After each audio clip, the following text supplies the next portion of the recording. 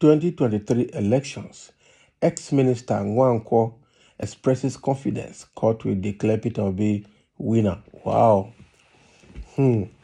So, former Minister of State of Health has, expressed optimism again that in due course, the court will definitely declare Peter Obi the winner of the just concluded presidential election. This is a very good hope that is coming here. Let's see where he's hinging his hope on. The former Minister of State for Health, Fidelis Nwankwo, has tasked the teeming supporters of Labour Party, LP, and Obedient Movement members in Ebonyi State to have full confidence in the Nigerian judiciary, insisting that Peter Obi will be declared winner by the court. Nwankwo, a former National Commissioner for the Independent National Electoral Commission, noted that only the court has the power to rewrite the wrongs allegedly done by the ruling of Progressive Congress APC during the last February 25, 2023 presidential election in the country. The former council chairman of Easy local government area made this known while briefing newsmen shortly after his meeting with stakeholders and teaming supporters of Labour Party and Obedient Movement members that took place at his Amago residence, Abakaliki, the Ebonyi State capital. Wow. The former minister had contested for the governorship of the state under the People's Democratic Party, PDP, and Labour Party, LP.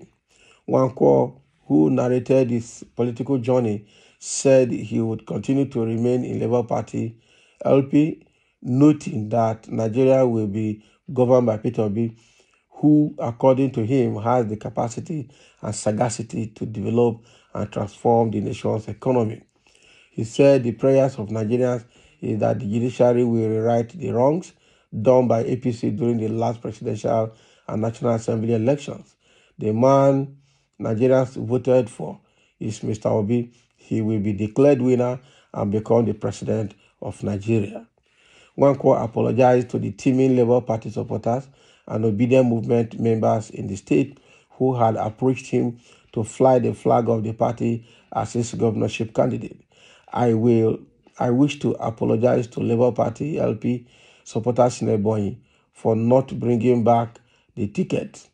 But I want you to reason with me, show me understanding that it was no longer an open contest but the supremacy of the party, personal interest, and sometimes you can call it tyranny of the party and the powers that be.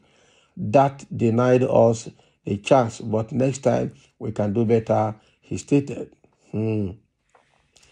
He, however, urged the supporters to vote massively for candidates of the party who are standing election for the Ebonyi State House of Assembly and candidates of their choice for governorship. That is a good one. So that was Nwankwo saying. So he contested for governorship both under Labour Party and under PDP, and he lost all of them. And he's trying to apologize to the Labour Party supporters in Ebonyi State that sometimes this is how it can turn to be. Okay? But the key thing here in his message is that we should come out and vote en masse for the state elections that will come in on Saturday. Okay? And at the same time to be optimistic, because the court will rewrite the wrongs that is being done by the APC, and they will, at the due course, they will declare Peter Obi winner.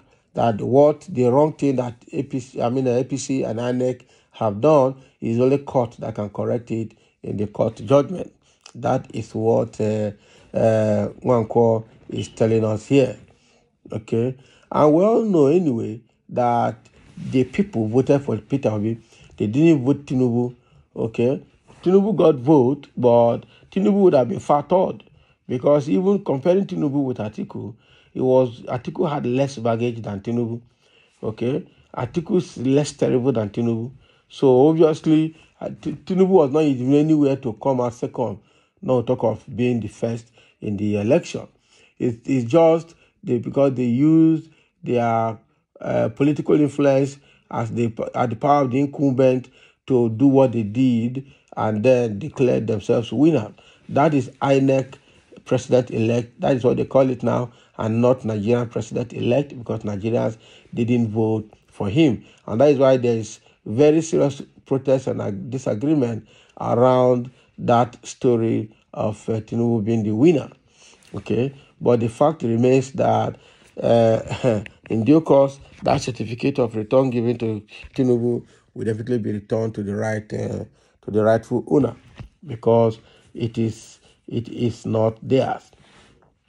With the kind of violence we saw in the election, with the kind of rigging that INEC did, the worst of all is that all these things that are happening were already seen and mentioned. Alarms were raised, whistles were blown before the presidential election that ICT staff are going to compromise, that thugs are going to disturb.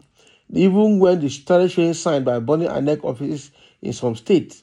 Okay, now the National Security Advisor, Babagana Munguno, and Abdulsalam Abubakar, former head of state that is chairing the National Peace Committee, they all had meetings, stakeholders meeting with INEC, with IGP, and with all security chiefs. And they promised Nigerians that everything will be okay. Okay? And at the end of the day, it turned out to be that they didn't do anything. The security operatives didn't do anything. The INEC even went ahead and violated their own electoral act and the electoral guidelines that they gave for the elections to hold. That's how bad it is. The same ICT staff that we said, allegations came initially that they were going to compromise. They said no, they were not going to compromise. Festus Okoye came out to tell everybody that they were not going to compromise. Okay, INEC chairman Mahmoud Yakubu told everybody that they were not going to compromise. They ended up compromising, and now they're trying to. In fact, it turns out to be that the INEC chiefs themselves are the epicenter of the rigging. Quite unfortunate that we're in this mess. Okay, as if that is not enough, we've seen a situation where violence was the key thing, apart from the ICT rigging.